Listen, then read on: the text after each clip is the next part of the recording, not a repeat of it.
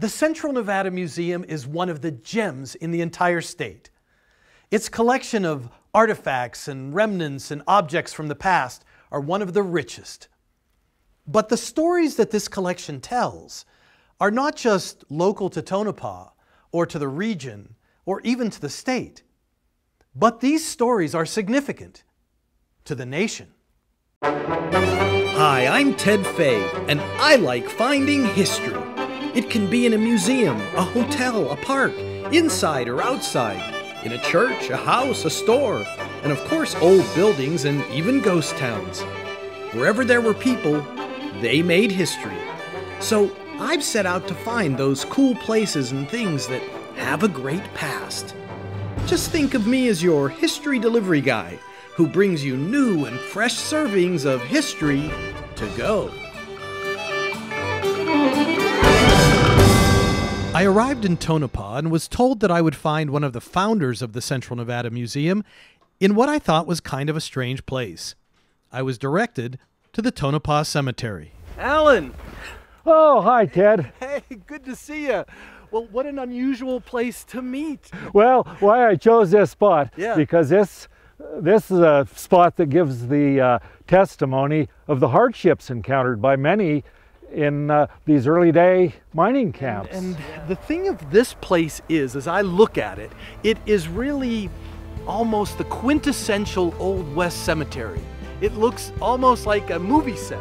If I was to do the Old West cemetery in a Wild West town, this would definitely be what I would picture in my mind, right? Just in this one little area, we have cases of pneumonia here, the plague, numerous mine accidents, ladies of the red light district, suicides, gunshot wounds, the whole gamut.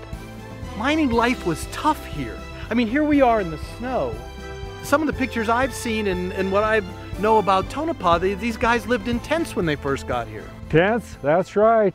How cold does it get here in Tonopah? Oh my gosh, it would be 0, And 2 above, and the wind. 5 below, the wind chill 16 below possibly. And my research showed that they had to have a crew down here mucking the snow out of the grave on the day of the funeral. On the day of the funeral, there's Yes. enough snow in the grave that they had to get down and get the snow out. Uh-huh. Wow, wow, and it must have been warmer in the mines themselves. Well, it's been said that attributed to a lot of the cases of pneumonia. The miners all day long down in normal temperatures in the lower levels, Yeah. and then coming on up to freezing weather. It wasn't long before they were stricken with pneumonia. What's the relationship between this cemetery and the museum itself? Back in 1977, when the Central Nevada Historical Society was formed, our first restoration project was restoring this old cemetery. Wow. And we had no map, no plot map, nothing, just a few of the dilapidated grave surround fences and the stone markers. The graves, how did you match them up? How did you figure out who was where? Well, we knew there were a lot of people buried down here, but nothing at all on the surface. And so I resorted to this method. It's a dowsing. What it does, underground pipelines, utility does the same things, but you go over a grave site, they'll cross. You go between the graves, they'll straighten out. Over the next grave, they'll cross. You're kidding me. I mean, you're not just doing that? You're not like, oh, I know there's a grave here, so I'm going to do that. No, it's just does a it? natural phenomena, for lack of better words. What the explanation is, I don't know, and it's not from lack of not trying to find out what the explanation is. You wouldn't know ordinarily, like there's a marker here, but ordinarily if you're out doing this, you wouldn't know where the body was, right? No, and as luck would have it, 3 years later, a map, a plot map with the names was donated to the Historical Society. Oh, your kid just showed up? I mean, how does from what, 1910 just shows up? 1910s, it was found in a shed in a nearby mining camp around Mountain, Nevada. You mentioned the people that passed away here. Is there any stories that you have of anybody in particular that's buried here? Well, these graves, for instance. Yeah. 2 brothers came over from Serbia, died June 20th, 1907 in a tragic mine accident. on that particular day, he was loading ore cars underneath the bin. And as his brother went out just for a short visit that day, he saw his brother, the one on the ore car, was trying to apply the brake to stop it from rolling. He jumped on to try to save his brother, who was trying to apply the brake on the ore car that was coasting away, and both went underneath the wheels, and here they are. There's so many incredible stories here, and the fact that this is part of the museum, I'd love for us to head on up to the museum. The Central Nevada Museum is located right off of Highway 95, which is Tonopah's main street. The museum couldn't be better named, as it's truly in the center of Nevada's north-south route between Las Vegas and Reno. You can't miss the collection of buildings and mining equipment, and inside there are relics and artifacts of daily life from diverse cultures. But much of the collection tells the story of America's last great frontier mining boom. So I asked Alan, just how much was mined here? Over $150 million worth of silver produced here. In that time? At that time. What about this particular piece here? It came out of one of the banks, one of the several banks in Goldfield in the boom days, Goldfield, Nevada. And oh, if it could only talk, I bet millions passed back and forth from this counter alone. I bet it did, and it's so magnificent. The marble, the detail is just great. This itself is a masterpiece. It absolutely is. But I also notice over here we have items from World War II, it looks like. Yes, right? This exhibit depicts the history of the World War II late, great Tonopah Army Air Corps Base. Over 6,000 men and women were stationed down there mid-1944. The thousands that went through here on their training cycle. And from Tonopah, they went right on over, these air crews, pilots, they went right on over to Europe or the Pacific. A lot of sacrifices, 130 names I've come up with so far. The majority of them killed in training accidents down here. And that's what the memorial is outside then, for these people that were lost. This display itself is dedicated to all those servicemen that trained down at the Tonopah base and were stationed there in World War II. Clearly the training here was designed to win the war. I mean, I'm looking at you now and I see this bomb over here. So that was part of the training, right? Absolutely. This was one of the 100-pound blue bombs they practice with here on the bombing training rations. Little known fact was the predecessor of today's smart bombs was tested down here. Even in recent times, right? There have been some top secret aircraft that have come out of there, right? Oh yeah, very top secret. The stealth fighter, and I still get requests for information on certain accidents, events at the base from grandchildren of those that trained here, nephews, nieces, looking for closure.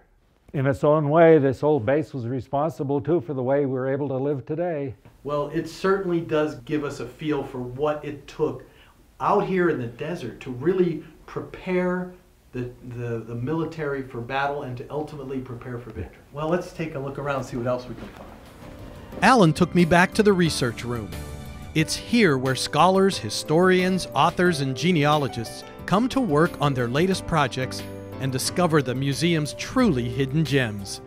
Its amazing collection includes the actual newspapers from the mining boom era of Central Nevada. This one goes back to 1902. 1902. Tonopah Bonanza.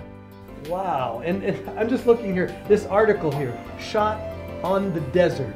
A cattle feud ends in Joe Ney being shot. Jim Smith's horse was shot from under him. I mean, those are the kind of stories that bring it to life for us, right? I mean, we can talk all we want about the digital age and being able to access everything through the internet. But when you see this stuff in person, live and in person, you really feel like you literally can touch history. I know, that's my favorite, personally. This was the plot map that was found in the shed that you used to coordinate your work with the dowsing to find the bodies to this map. Absolutely, and that was 3 years after our initial beginning of restoration of the old cemetery. the fact that this map was found in the shed at the time that Alan was doing this work is an incredible coincidence, and really sort of confirmed all the work you were doing with the dowsing. I know, and you wonder about coincidences like that because everything fell into place. Finally, Alan showed me what looks like a classic Western mining town, right here on the museum grounds. He pointed out a miner's wood frame home that he said was built over the original tent. That was the tent initially, and a miner built a house around it. It came from Manhattan, Nevada, 50 miles north of here. Now, when we had this hauled in from Manhattan, it was just a local contractor went out with his lowboy trailer. We loaded it on, jacked it up, backed the trailer underneath, tied it down, and got here. Luckily enough, it was still intact when we pulled into the museum grounds. This alone really brings the life of a miner alive. What's one of the most interesting items right here in the yard? We have the old Chinese tank house. Chinese tank house. What would that be? That was from an old borax mine site, 1800s. The old rusted out tanks that were used in the borax operation were utilized as houses for the Chinese workers. They lived in that? Actually lived in it. Wow, in that little tank, or what looks like a little tank? A little tank. On the one we have here on the museum grounds, they had built an addition onto it, in fact. We have the 10 stamp battery out of a mill from Manhattan, Nevada. A stamp, let me describe that. That's the rods going up and down that would crush the ore into a powder before it would go into the milling process to withdraw the silver or gold. This has been an incredible tour from the cemetery to the museum to this yard, to be able to see the way the people lived at the height of the last great gold rush and silver rush in the United States. Absolutely. And this is where it happened. The important work that the Central Nevada Museum does here in preserving the remnants and artifacts of what was the last great mining rush on the Western frontier needs to be preserved. And not just for this present generation, but for future generations as well.